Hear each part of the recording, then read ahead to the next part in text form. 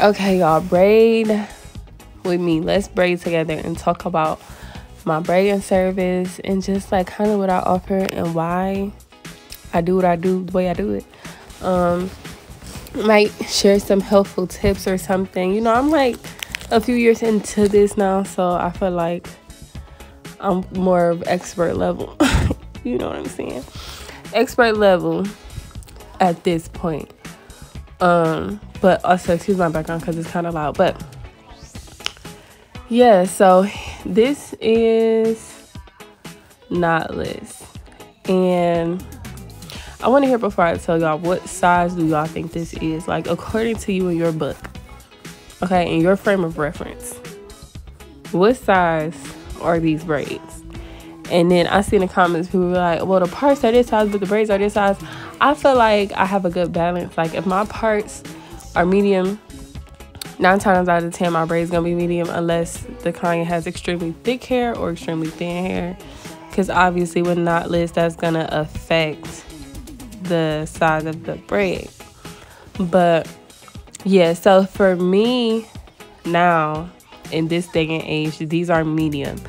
These used to be small for me, but I decided to redo my sizing and really redo my naming. The amount of braids you get for the price are the same, but I just changed the name. So like what I used to call medium is now large, and what I used to call small is now medium. And so now my small is like extra small, but the medium used to be 170, so now the large is 170, but it's the same amount of braids. I hope that makes sense. And if it don't, I can explain it further in another video. But here I am parting off my next section. Another thing I do differently now is I go ahead and pre-part basically the whole head before I start braiding, because it makes, I'm so sorry about my background, y'all, but my kids are so loud. But it makes the whole process just kind of less stressful, because I'm not worried about, is this going to end up being even when I get to the top, or am I making these rows the right size so that when I get to the top it's the right amount of braids. Like, it just cuts out all of that added anxiety. So yeah, she ended up with 4.5 rows or 5.5 rows? I can't really tell right now, but yeah, 4.5 rows. So that's like between medium and small, because my medium is 4 rows. No, that's large. Medium is 5 rows. Yeah, that's in between medium and large. Medium is 4 rows. Medium is 5 rows. I'm sorry. Large is 4 rows. So yeah. Just continuing on my process. Another thing that I like to do is leave. So like, as you can see right here, I'm pre-parting, but I'm only doing it a row at a time. Whereas now I pre-part, and I pre-part the whole head basically, or I'll do one whole side and then pre-part the other whole side, braid one whole side, and then braid the other whole side. And honestly, it also cuts down on my time, because I'm more sure about my parting and what I'm doing, so I can move a little bit faster.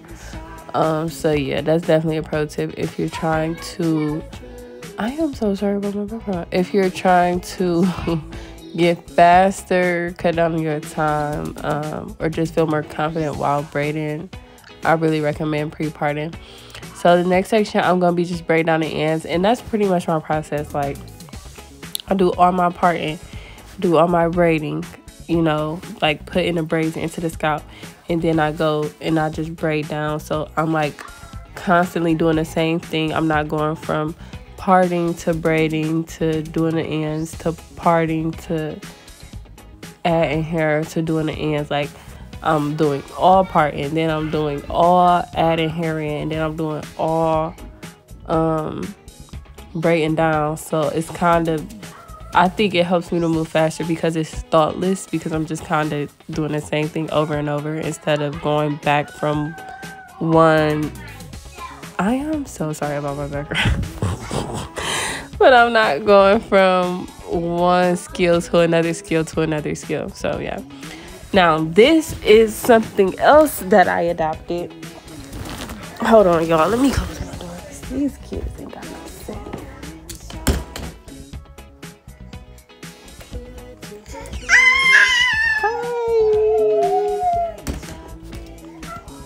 So, what I'm about to show y'all is my technique for sealing the ends, you know, with boiling water. I like to pour the hot water on the braids instead of dipping them into the kettle. Because I use my kettle for different things, I just like to keep stuff from inside of it. I don't put anything inside the kettle, so the way around that is to pour it on the braids. I also like this technique because I can get the water higher up on the braids and I don't have to worry about the ends tangling. You know, you dip it and it can kind of like mush together and get all raggedy, and then you sitting there for like 5 minutes trying to swirl them around in a bowl and stuff, or in a tub, whatever you use, trying to get the ends back normal. You know, we just skip all that. We skip all that. We pour the water on the hair. We use something to hold it up, and it's nice and safe. Another thing that I did that you probably saw was I grabbed the bin of my not contaminated tools. Is that what it's called? Contaminated tools? I think so. It's been a long time since I was in hair school. I put that under to catch the water, and while it's catching the water, it's also getting those like heavy jam products that I use for braids and edge controls and all softened up and off of the combs to make it easier to get them ready for the astringent solution. So it's like killing 50 birds with one stone, y'all. Like, this technique is really a problem solver, okay? And so I love that about it. But yeah, that's pretty much it. After that, I do mousse, I blow dry. I just blow a little bit of the water out the ends, nothing crazy, but just so they're not like soaking wet. And I also just blow dry the mousse on their hair. I don't like wrap them up and put them under the dryer or anything like that. I don't really find that to be necessary.